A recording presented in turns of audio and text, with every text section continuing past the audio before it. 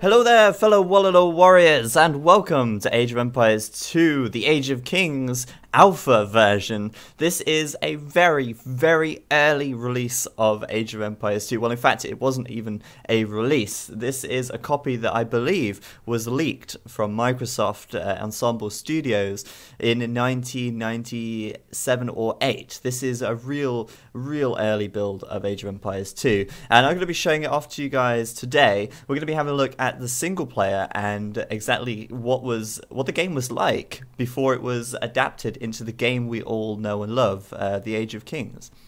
So as you can see immediately, the start menu is rather different. We've still got the concept here of the town, but the artwork is definitely not quite fleshed out, and we have got quite a few different things in different places on the menu. But we're going to go ahead and start a single player game.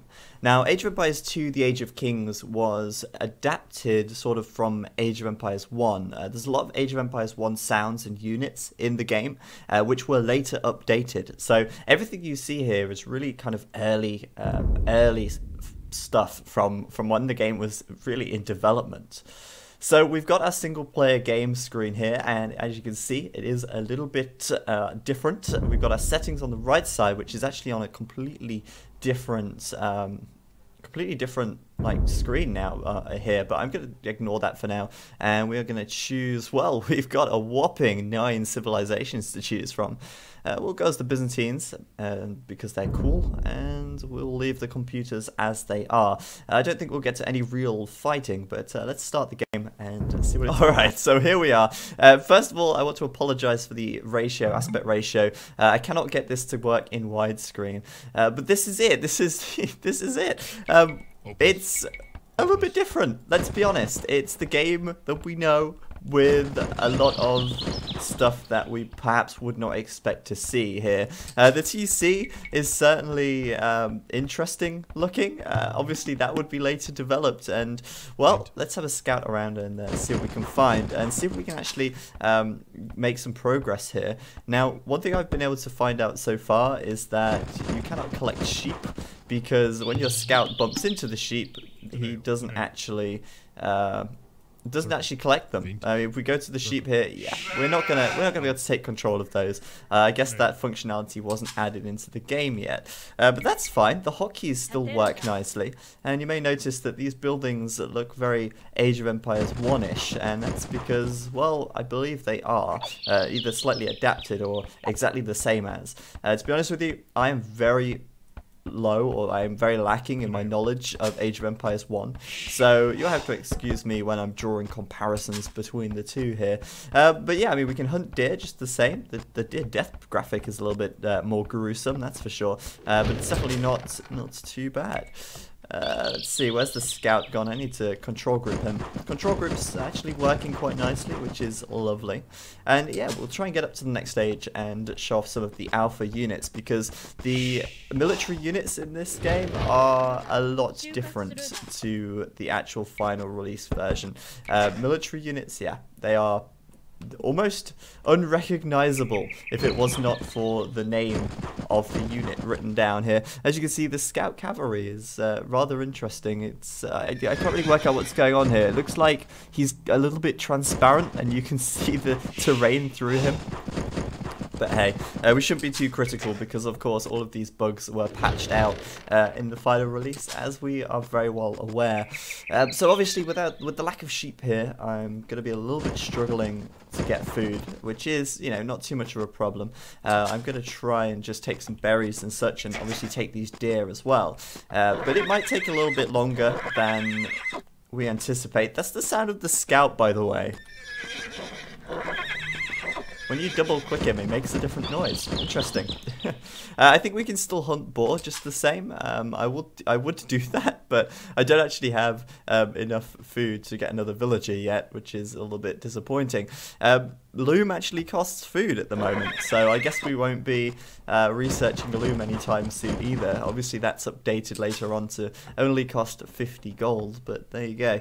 So let's get these villagers coming out then, and we'll get these guys to take some forage bushes. There's no real feedback when I'm right clicking on the bush, so I don't know if the gather point's actually being set or not. I guess we'll find out when the next villager is created. So I'll go see if I can find my opponents. Scores still working nicely. They are, of course, up here on the right side. I wonder if we've got advanced options. No, we have not. The minimap is pretty basic at the moment. Obviously, a lot of that functionality was added in a little bit later on. But really, I wanted to show you this, guys, just so you could kind of get a little understanding for where the Age of Empires 2, well, where Age of Empires 2, the Age of Kings came from, at any rate. Obviously, a lot of the buildings here are very updated in the actual final release of the game, and it's nice just to see what it was like when they first started development. Oh, look, there's a relic. Where was it? I literally just saw a relic. Where did it go? Maybe it's not visible through the fog of war. Let's have a look. There it is. There's a relic there, and it's actually...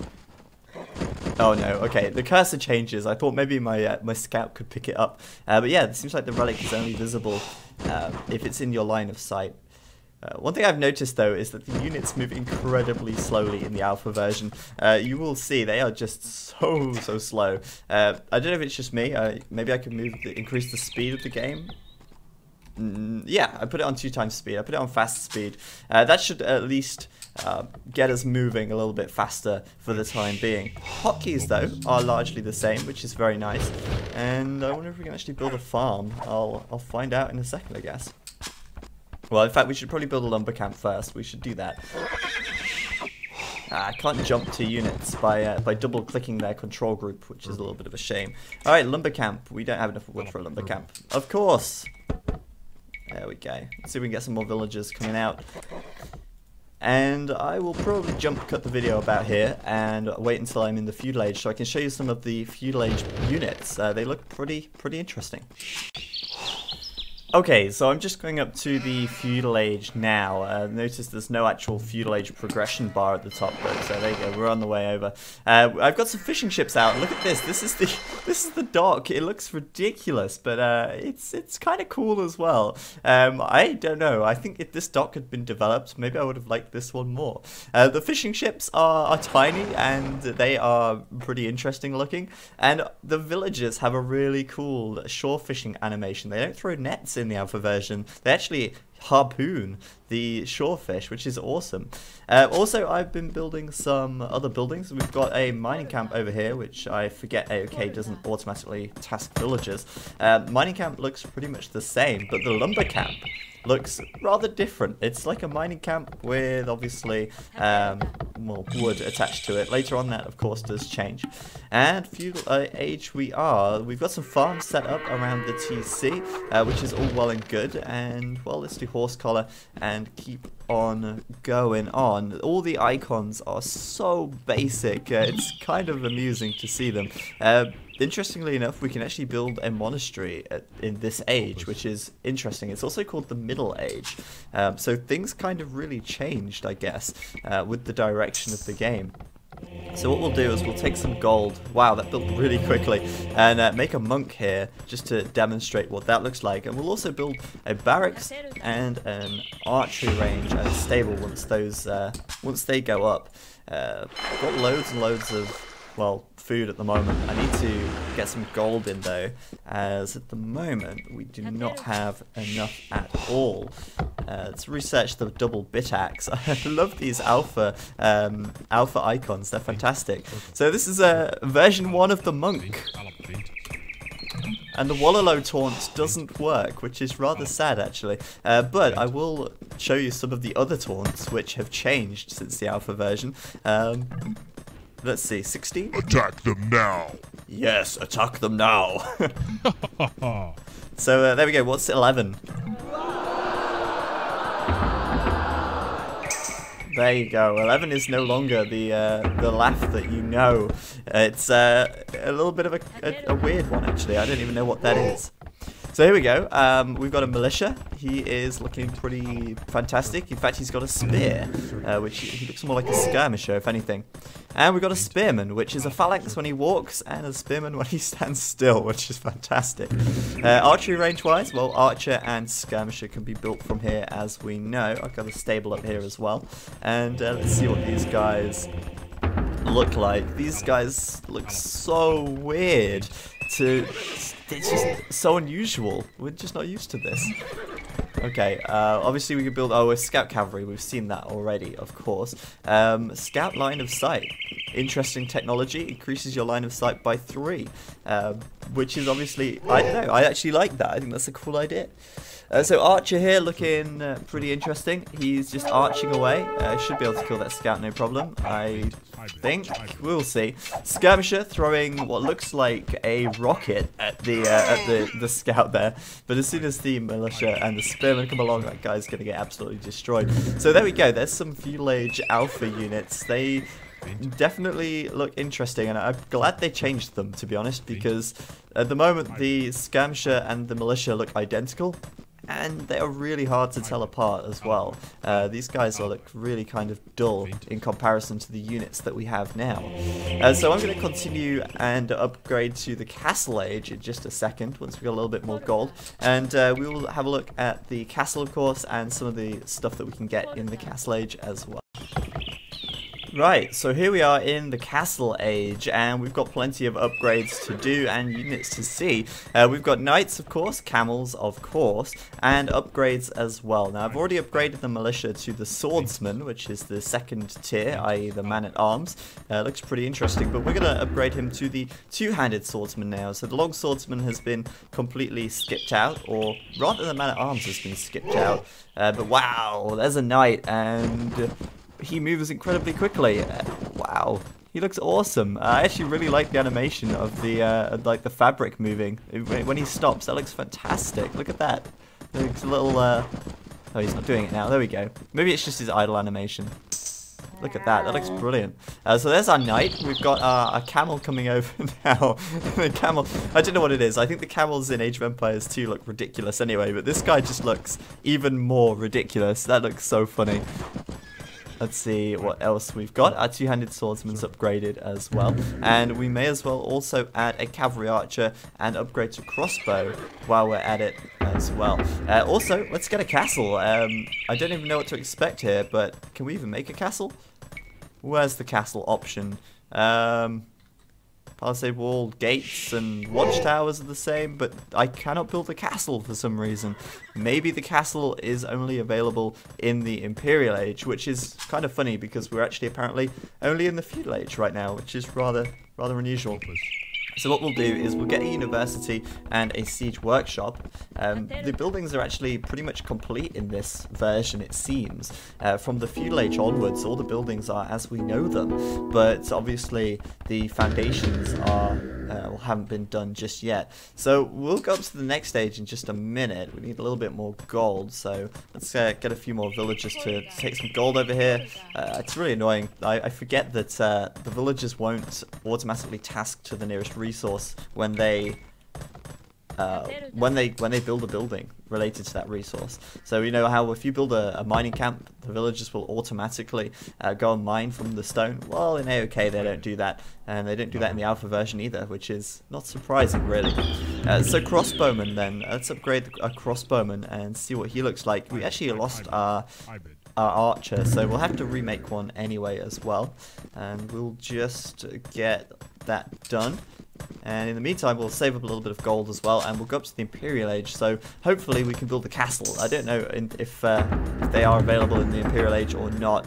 There we go, crossbowman, let's see what he looks like. I absolutely love these alpha units. As much as I think they would not work in the actual game, I really like the way they look. I think I like it because it's different. And sometimes different is good. There's a crossbowman. He looks very similar to the archer actually, but you can see he's holding a little crossbow there.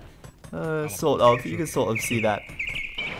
Okay, let's get these fishing ships back to work, and now we can go up to the Imperial Age. I'll cut back when the Imperial Age research is done.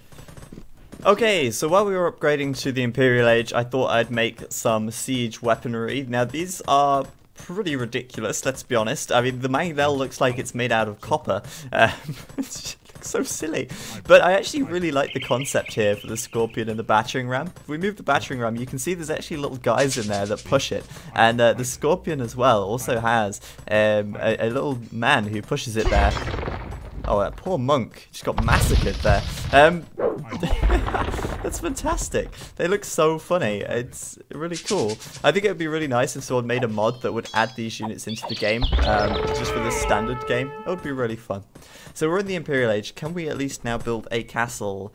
No, we cannot, apparently. Okay, so I thought we would be able to... Oh, no, we can! Apparently we need wood for it, though. Apparently we need 400 wood, 400 stone, and 400 gold. That recipe has certainly changed a little bit since I last remember. We better cut some wood very quickly then, because I forgot these guys weren't actually collecting, because I've not really been paying attention to what my villagers are doing. And it seems we're actually under attack. Oh, we can hear the Wololo. You can actually hear the Wololo. Oh my god. Okay, I think I might be defeated though if I'm not careful. This guy's actually attacking me. I wasn't expecting the AI to actually attack at this stage. Go and get inside the TC, guys. There we go. You just stand there and try and kill these guys off. Oh, the cavalry archer did a good job. I don't know if you heard that. You just heard the glimpse of a Wololo there. They still have the Age of Empires 1 Wololo sound. Let's see if we can convert this villager. Oh, this archer here. This archer, that would be even better. Oh, yes! That is so good. It actually works. Okay, so we should be able to build a castle now anyway. And there it is. There's the Byzantine castle in all its glory. We should probably try and Wololo a few more of these units here. Otherwise, we may actually just die, as we are under attack, and I was not expecting that to happen. Although, probably rather naively of me, not expecting it to happen. Oh no! Their monk just got a conversion, you're kidding me. They actually use the monks quite a lot, it seems. That is fantastic. Can we get this castle up, though? Yes, we can. There's the castle. And, what can we make? Apparently we can make a cataphract, which is a black square, according to this. Hopefully, the cataphract will have a graphic and it will look awesome. Because the cataphract, as you may or may not know, is my favourite unit in the game. So let's get our monk to do some more conversions. Oh, they should have totally kept the normal monk sounds in this game. It would have been fantastic. But anyway, here's our cataphract. It certainly doesn't look as awesome as it does now. But it is just one shot killing everything, which is fantastic. So there you go, guys. Anyway, thanks a lot for watching. This has been a quick look at Age of Empires 2, the Age of Kings alpha version. I don't know about you, but I'm pretty glad that they updated a few things. I'd love to hear what you think about this, though, and whether you expected it to be like this. I don't know. But thanks for watching anyway. As usual, I've been Zach, and I will see you next time.